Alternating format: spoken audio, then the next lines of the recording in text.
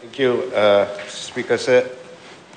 I rise to respond to the question asked by the Honorable Elvik Maharaj, and I thank him for the question.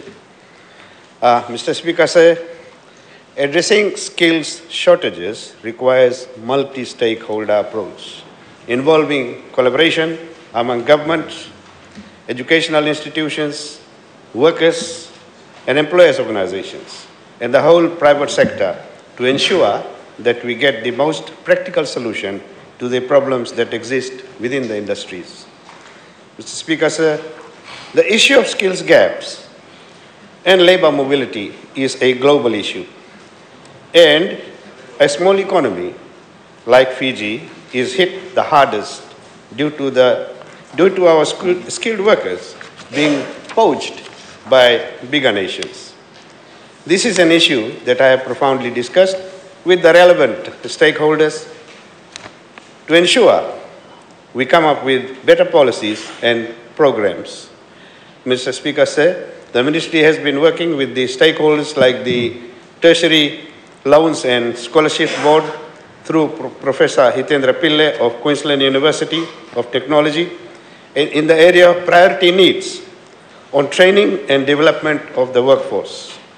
Professor Pillai and his team has prepared a comprehensive report on the priority areas, where scholarships will be given in the next 3 to 5 years based on the labor market and industry demand. Mr. Speaker, sir, a copy of this report is also with the Ministry of Finance and National Planning. Mr. Speaker, sir, we have already been in discussion with the Fiji Higher Education Commission, Ministry of Education, International Organization for Migration, TSLS, including our overseas development partners, in working together to conduct an employment survey and skills gap, and also explore new opportunities to strengthen our local institutions like NDPC. Mr. Speaker, I was invited to launch the TSLS Employer Connect Framework earlier this year. This framework is to connect employers with students that are sponsored by TSLS and the recent graduates seeking employment. TSLS assured to launch an online portal to help employers connect with students, graduates seeking employment. The online portal is ready to be launched on the 15th of December and go live. The Employer Connect portal, developed by the Tertiary Loans and Scholarships Scheme Service, is a comprehensive job board. The key features of the Employer Connect portal are as follows. The job board for graduate and employers. Graduates can register, create online resumes, while employers can post job vacancies.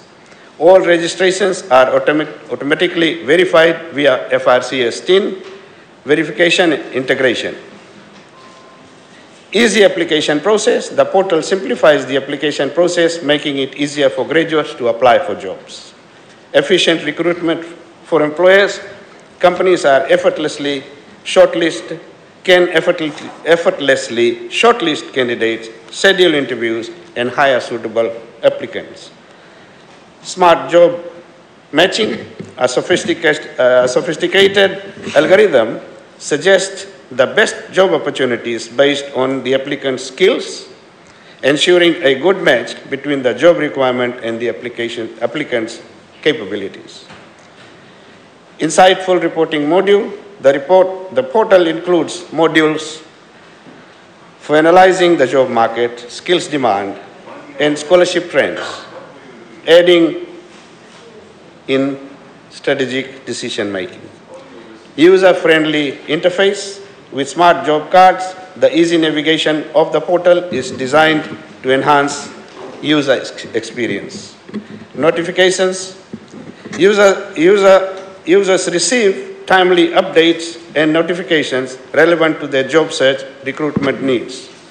Mr. Speaker, sir, The framework not only assists graduates in securing employment opportunities, but also expedites talent search for employers. Overall, the Employer Connect portal by TSLS represents a significant step in connecting sponsored students with potential employers, supporting them throughout their educational and early professional journey.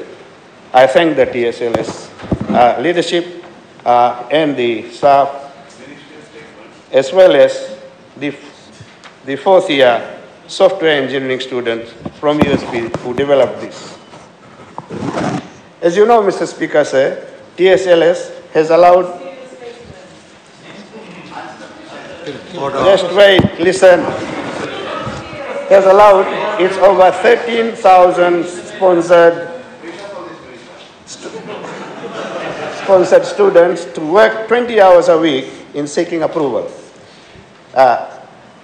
By seeking approval, Mr. Speaker, sir, this is helping employers to some extent to mitigate labor shortages. I thank the TSLS again for this initiative in helping government and the employers. I will soon be meeting with potential employers, Mr. Speaker, sir, to discuss the, apprenticeship scheme, Mr. Speaker, sir. It is all about job market. In consultation with the TSLS board, the apprenticeship scheme, Mr. Speaker, say is a way of mitigating labor shortage, and government has a plan to incentivize it. How we are going to how we are going to incentivize it? We are offering, Mr. Speaker, say the hourly pay of the apprentices is $2.97. We are now offering the employers an incentive to pay another $2, to top it up with $2, to make it $4.97, and or pay 50% of the school fee through TSLS. So that is the incentive we are working on. Mr. Speaker, sir. Mr. Speaker, sir,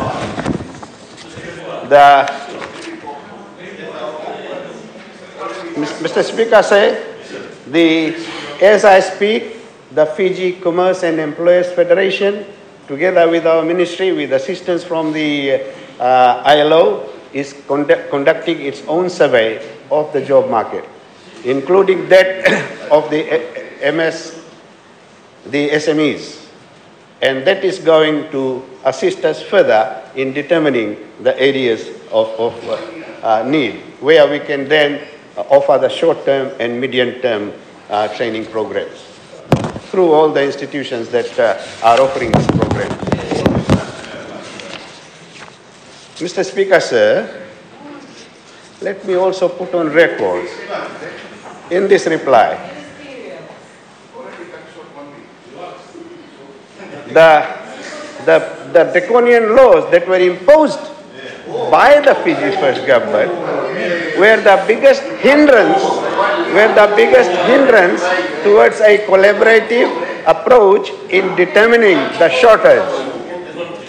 Let me quantify, Mr. Speaker, sir. A good survey needs data. And people who are in charge of doing good data for us are the Bureau of Stats. And the chief statistician was terminated by them for coming up with true data. Mr. Speaker, sir. Mr. Speaker, sir. The Ministry of Employment Relations and Labour Market Development has to work in compliance with ILO conventions and instruments that we are signatory to. They blatantly breached all the conventions that they were signatory to, including the fundamental ones. And they talk about labour market survey. Mr. Speaker, sir, order. We are now complying with all those, and we are doing everything through consultation. We are meeting with, now the tripartism is at its best, no longer distorted, and we are consulting with all and discussing discussing and dialoguing at every step on everything that we do. Thank you very much, sir. Thank you. Supplementary question? Supplementary Yes. questions, Honorable Speaker. The Minister has gone around the world and explained 50% of the question. One of the questions that has been asked, and may I read, which industry sectors are affected the most? He hasn't even elaborated on that. Thank you, Honorable Minister. You've made a very thorough statement, reply. Mr. Speaker, sir, all the industries are affected. All the professions are affected. There is a shortage in every area. There is a shortage in every area. There is a shortage in every area, sir. We have chased our people away just because of the way we treated them, Mr. Speaker. Now we are trying to retain them and replace them. Thank you, sir. Yes, Honorable Bala, supplementary question? Thank you, Mr. Speaker. Mr. Speaker, sir, through you. Order. Mr. Speaker, sir, through you, can the Minister inform this House how much you have paid to that overseas consultant, one, and two, when the survey will be completed and report will be presented? Thank you. Mr. Speaker, sir, the survey has been completed. And the report I have just stated is already with the Ministry of National Planning. At the expense of repeating, Mr. Speaker, sir, I have said that the report has been completed and handed over, and the copy is already with the Office of the Ministry of National Planning. And it is being implemented. The cost is a new question, Mr. Speaker, sir.